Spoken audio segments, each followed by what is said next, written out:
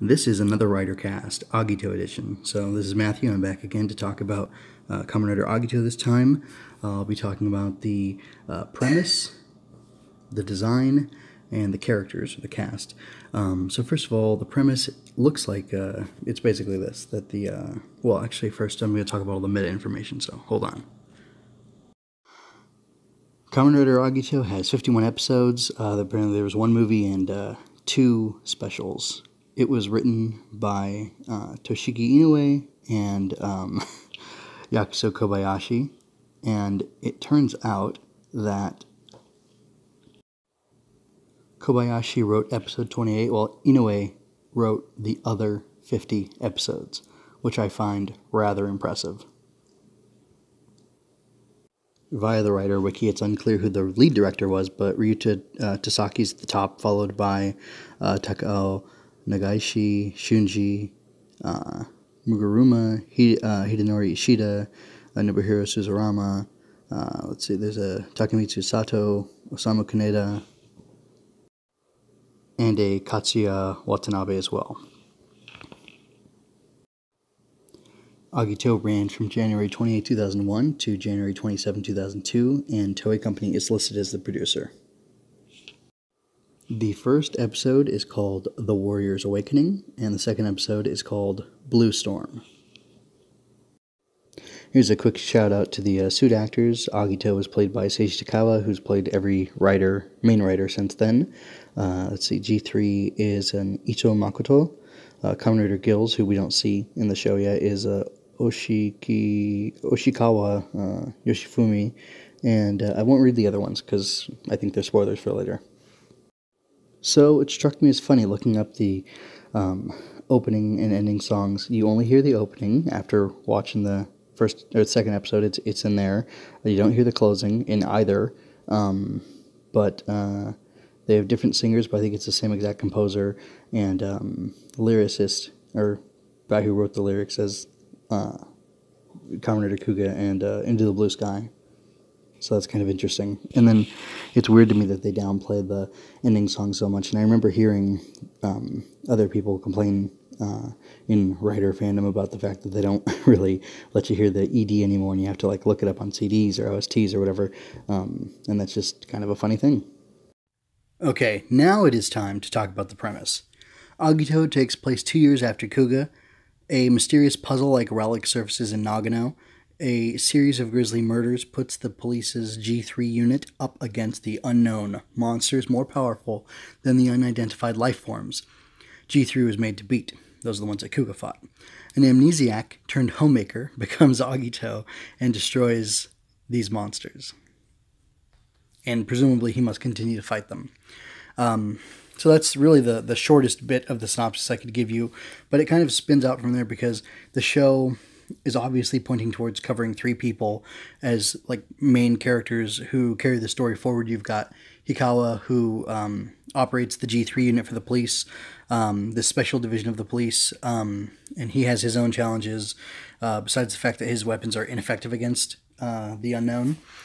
You've got Shoichi, who has lost his memory and is somehow called to fight them, and I think I'll talk about him a little more in a bit. And then you've got, well, I know I will. Anyway, and then you've got Rio, who becomes Gills, which I'm not supposed to know, but I think it's pretty obvious, even if you know the name was Gills, that guy's going to become Gills, because, the OP shows it. But anyway, so that's the premise. I think it's a pretty good premise. I like how it ties back into Kuuga, how the unknown are more powerful, or at least different, like a different class of monster or whatever, from the unidentified life forms, and that's pretty neat. And it's funny, somebody in episode 2 mentions, this relic with all these dials on it being ancient, and they're like, ancient? Like, ancient's not even, ancient doesn't even cover it, where we know that, Kuuga was dealing with an ancient, belt and race that was sealed away and whatever. But I mean, to me, it speaks to the fact that the threat in Agito is even older, and I don't know about more sinister, but older, which is kind of neat. And it's interesting how, well, anyway, I'll stop now and I'll move on. Okay, so onto the cast. I gotta say, the cast felt huge. There are almost three separate casts to consider. I'll start with Ryo, who later becomes Gills. Next, Ozawa and Hikawa. Finally, Shuichi and his adoptive family. So, Ryo, the swimmer, he's got his swim coach. We don't get to see much of them. We see his doctor, I guess, who's taking care of him or who's monitoring his case. And that's really all we get from him. I mean, I feel badly for the guy. He's gearing up for this big championship, and apparently he'd been in a car accident before, and then he's, hospitalized after being injured. And it's interesting because you can tell that, what's happening to him is connected to what's happening to Shuichi and these unknowns, because every time they do their weird wavy hand thingy when they're going to murder somebody, something happens, which kind of begs the question, when they murdered the boy before his mother and father from the first episode. Yeah, first episode. Had something happened to Ryo then? I don't know. It's just kind of interesting. But he seemed like a nice guy. I'm interested to see what happens with him. And that's really all I have to say about Ryo. So as Ozawa and Hikawa are working with the police there in a special unit, they have another guy on their team whose name I don't remember. I don't know how much focus he'll get later in the series, but anyway, it's neither here nor there. And then there's Hojo, who factors into their story too. He's a detective from, I think he's homicide, but I'm not 100% sure. But he doesn't like Hikawa, and he challenges him and pushes back against him. And Hikawa, pushes back against him, and he tries to deal with him honorably or in a respectful way, but he still really stands his ground against the guy because he's being so unkind to him, such a jerk. Yeah, I like the vibe between Ozawa and Hikawa. It feels like they've known each other for a long time. It feels like they have a lot of mutual respect. It just feels like they feel like equals or partners or whatever, and they're working together to make this G3 happen, to make sure that people are protected from anything crazy like they had faced before, without having to deal or depend upon a random.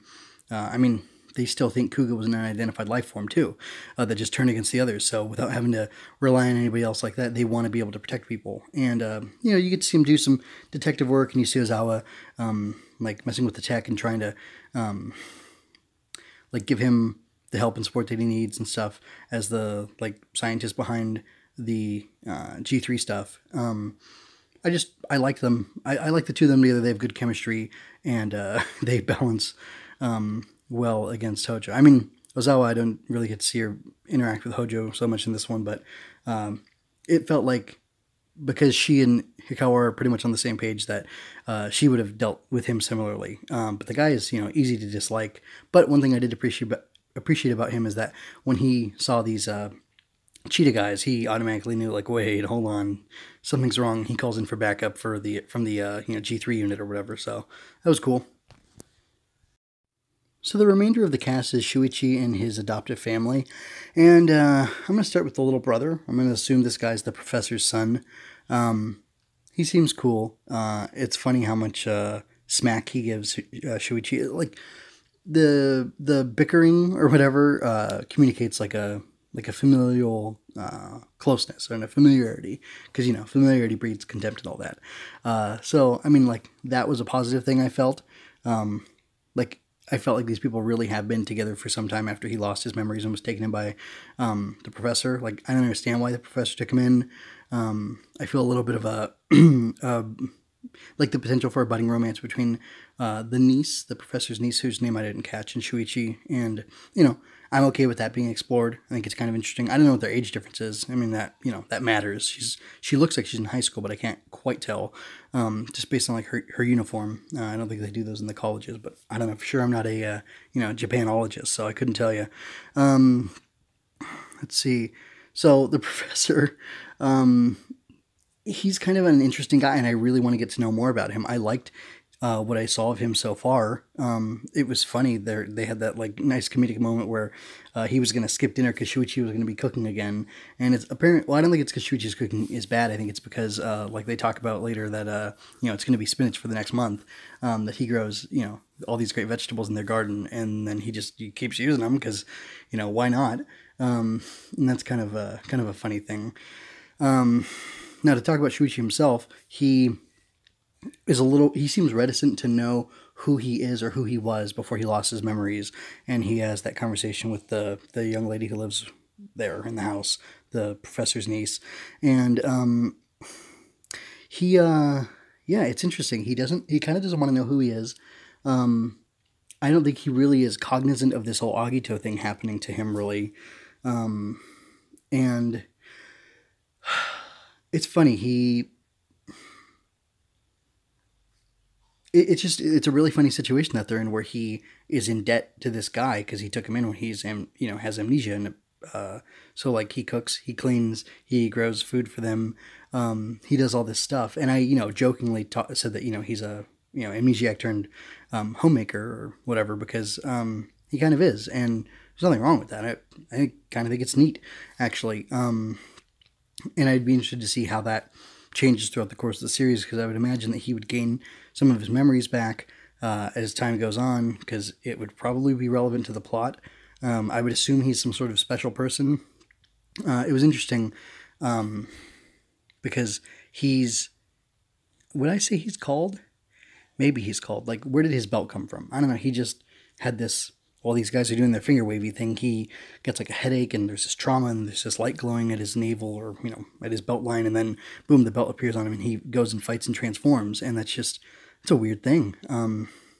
I don't quite understand what they're doing with this character or what's going on, but I'm intrigued by what's been set up there. And I liked him with the professor. I liked him with the little brother. I liked him with the niece. Like, she joked about him marrying her if he turned out to be some super rich guy before his amnesia. And he's like, look, some things are better not to know. Like, I don't want to go there with you, lady, which was funny. One more thing about Shuichi. I'm watching the Kamen Rider subs, and in it, I believe he is guilty of making dad jokes. Like, I think he makes like 2 or 3 over the course of the 2 episodes, which is pretty bad. And he seems to get a kick out of it, and everybody just kind of like rolls their eyes and sighs. And I think that's pretty funny. Again, we have multiple factions to discuss with design. Gills is excluded here because he doesn't show up in these episodes. So I'm going to talk about the G3 unit, the Unknown, and the Agito. So I really like the tech van that they have for G3. It's pretty cool that they can just roll up the wagon and deploy to wherever Hikawa is and equip him there. And they show it off in a really cool way in the show. And just, I like it. It's exciting. It's cool. They have the special key for the motorcycle. Zawa gives to him, and he inserts it into the bike, and then he's able to back it off of the truck, and that's all really cool. It's just a super neat idea. And to specify, I think it's really cool that inside of his bike he has stored different weapons and accessories. So the first thing he pulls out is that sword, and then he ends up pulling out that almost like a rocket launcher, but like a grenade launcher type gun, and that's able to match the Cheetah Guy's arrow. And I wonder if that's a sign that the technology will be able to match or defeat them, because like if that had hit the Cheetah Guy's body instead of his arrow, like what would that have done to him? I don't know. Maybe it would have defeated him. Maybe it would have seriously injured him and given G3 another shot, a pretty good shot at making it happen. But I mean, we'll never know now. But it's cool to think about. So after considering the fight at the end, I want to talk about the Unknowns and Shuichi or Agito at the same time. So he's, the light happens and he's called again, and he transforms without saying anything. He just kind of sees them, and or after he hops off his bike, and he automatically knows to transform, and he's got this shining light on his waist, and it's coming out of his belt, and it appeared there before without his belt, and that's when he ran off from gardening. And it's interesting to me because I noticed that the cheetahs, when they were doing something, like when they were doing their finger thingy, when they were killing the people that they were targeting, it looked like the halos or swirling lights would appear over their heads. And then he's got a halo or swirling light coming out of this belt that comes out of this light that appears in front of him. And then he is punching them and fighting them, and he transforms. And then like later we see one of them pulls out a bow and arrow from this halo above its head, and then the other one pulls out a staff, like a bladed, I don't know if it's a quarter staff or what, I'm not that familiar with weapons. I guess maybe it's a spear, and then he's fighting with Agito, and he gets up behind him, and then Agito pulls out something from the jewel on his belt, in fact, and then he form changes to this blue form where the staff that he pulled out of his belt gets longer. So again, linking them together, you've got that.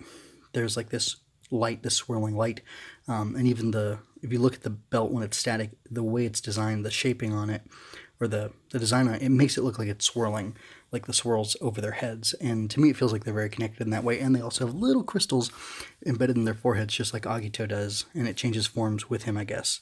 I'm going to break out of talking about design because I think I basically covered it, and I want to talk about like a thematic thing, or the show overall, I guess I should say. And I think that the show, it's interesting because Soichi seems so much different than Kuuga, in that like Kuga's really reluctant to fight, and he's hesitant about being so deadly and destructive, and yet and Soichi on the other hand is like it's not even him. It's like he becomes something else when he's Agito, and he's just like mercilessly destroying these guys, and we don't get to see how it weighs on him at all, because at the end of the second episode, G3 comes up to him and he just attacks him.